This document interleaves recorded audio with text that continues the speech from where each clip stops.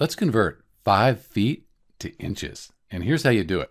First off, you need to realize that 1 foot is equal to 12 inches. So you just memorize that 1 foot is 12 inches.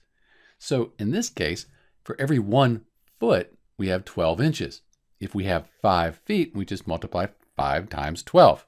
5 times 12 is 60. So there are 60 inches in 5 feet. Here's another way people like to do it. You could say 1 is to 5 as 12 is to x, and now you can cross multiply, solve for x, and you'll get 60 inches. Let's try another method. People often use this one. When we're going from feet to inches, we can just multiply by 12.